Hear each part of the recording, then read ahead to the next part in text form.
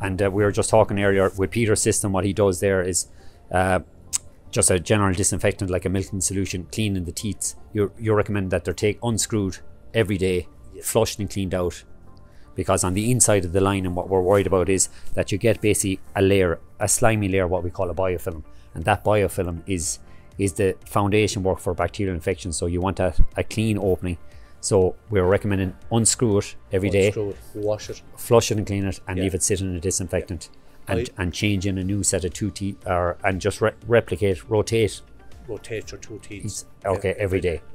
Probably the best thing to get him is a small little bottle brush, okay, and a fairy tablet or a bit of fairy washing up liquid. It'll take that nice and grease off a relatively quickly. Okay.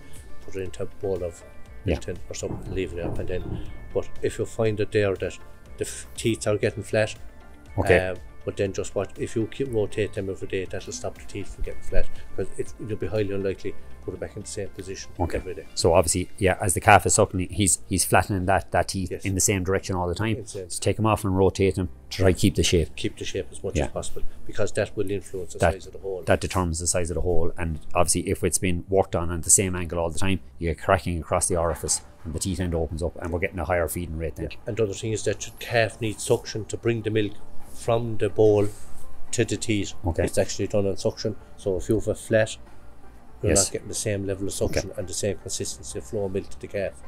Yeah. So what Peter's watching out for is that the opening, the orifice stays the same. That the shape and the structure of the teeth stays the same. If he finds one that's excessively flat or has lost its shape, well then that goes in the bin and a new one comes on. Exactly. Okay. Absolutely. And recommendation, I suppose, is to change them, as in to replace them completely once a week, or more frequently than that. I suppose it depends on the numbers. It depends on the number of calves, on the feeder, really, to be honest with you, and also depends on sort of the amount of milk the calves are getting. So generally what you'll find is that if you're underfeeding milk to the calf, he'll stay longer fooling at a dry nipple. Okay. And when he stays fooling at a dry nipple, he'll make the shape, he'll dishape it much faster.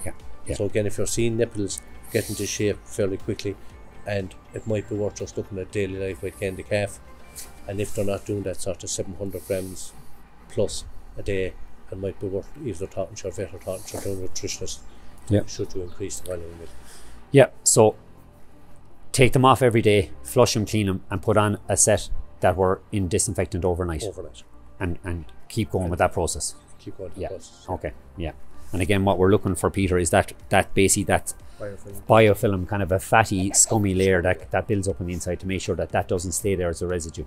Okay, and it's no harm, I think, even as well, when he's completely done with a set, even open them up, have a look inside and see what it's like on the end, the residue that's there.